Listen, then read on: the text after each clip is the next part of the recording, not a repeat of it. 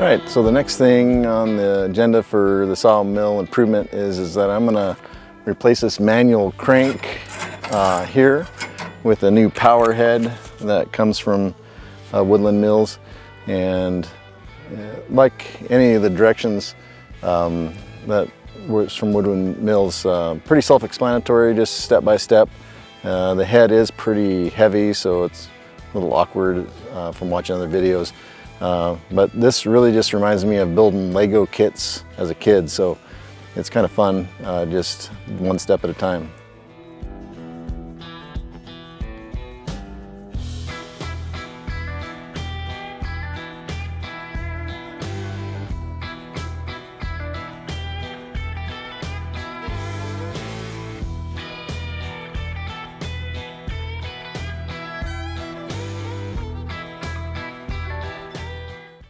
All right, I'm about ready to start to put the Powerhead on. Only thing I did was take the push handle off. Have to put some shims on top. I think we'll get some tape, temporary, put that on there. Main thing is you shim that up so it aligns with the Powerhead. Not sure exactly how that's going to go, but we'll see. When they give you lots of different kinds of shims, makes you think it could be difficult.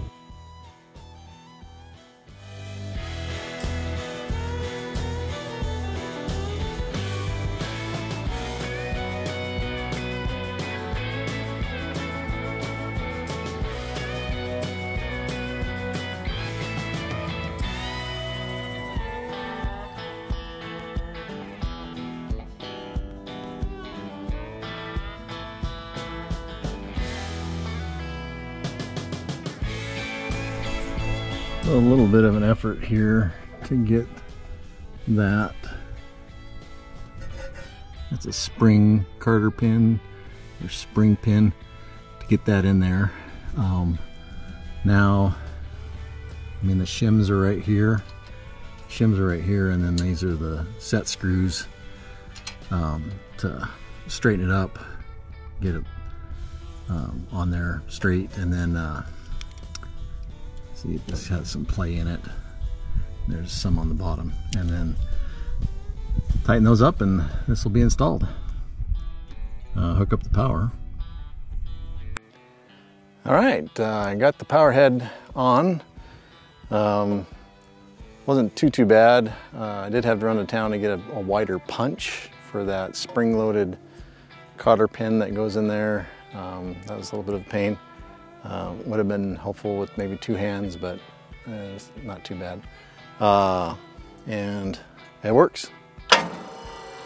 So Powerhead goes up, Powerhead goes down, and runs off the battery that's being supplied by the motor. So pretty cool.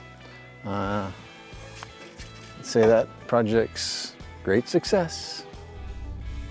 The other thing I'm going to modify or change as an improvement is this red piece of metal that's the line indicator.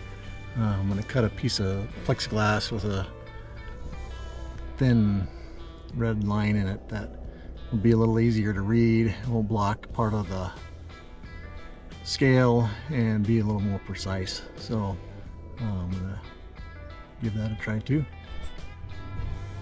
Alright, so I just did shaped a piece of plexiglass on like a benchtop sander. Made it so it fit in there nice and tight, and then it took a little while, but I don't know, looks nice. Got a nice thin line, you can see right through it.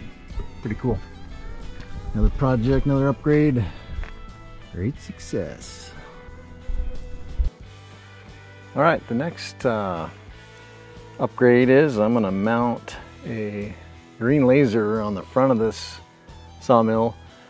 I got a little mounting bracket. I'm going to put it about here, level that up so the laser will show on the log and the end of the log where the blade is going to cut, and that's going to be super helpful with how to cut the log and less cuts and less waste, really. So that's the next project.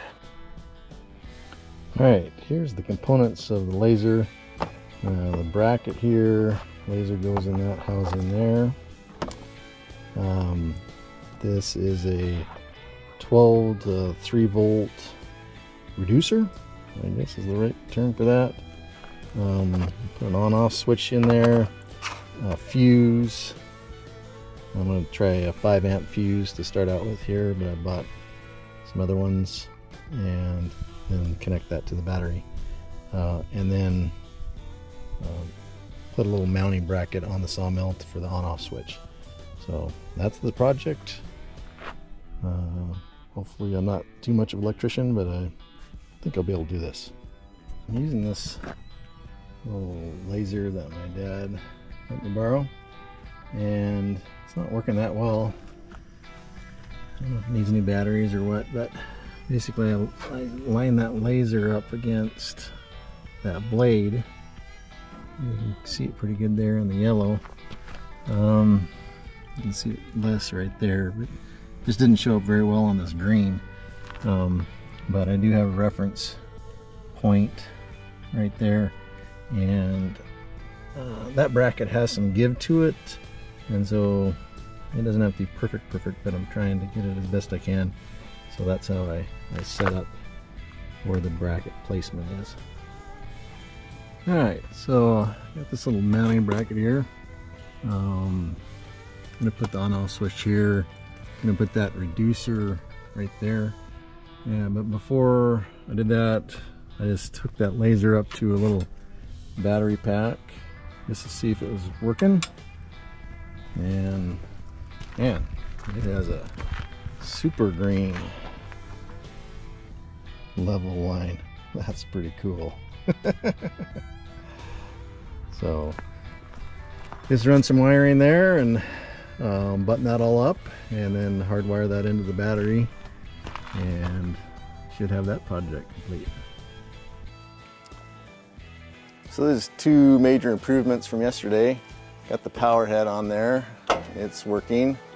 And then this, I was messing with the plexiglass to make the sight window for the scale, and so I just put this piece here, the on-off switch for the laser, and this is the reducer that goes from 12 volts down to 3 volts.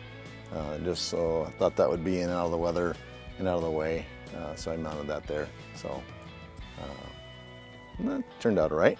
So this is what the laser looks like. It's a super bright green line, maybe not so bright in the direct sunlight, but in the shade for sure. When I had it on last night, it seemed like a 80s high school dance with lasers because it was shooting clear out into the forest. So pretty cool. I won't calibrate this or adjust it right now. I need a log up here and we'll get it level and adjusted. I just plan on tweaking that bracket up and down. I know I have it pretty close, and then I can just, there's a set screw here that adjusts the laser level. Also kind of wanted to tell you about how I got the components to the laser. I watched one of the Sawing with Sandy's videos, and then he had a link, and it's apinex.com. It comes through, this looks like a small company in Canada. And then when I went to their website, sure enough, Sawing with Sandy's videos on there, and then all of the components that Sandy had ordered to kind of make a complete kit. And so made it pretty simple. I'll include a link in this video down below, so you guys can go check that out. But power of YouTube, I'm just like you guys, just kind of trying to do best I can. So anything like that, pretty helpful. Of course, YouTube, I watched not only Sawing with Sandy's, but a couple other guys' videos. So just wanted to give a shout out to that company and Sawing with Sandy.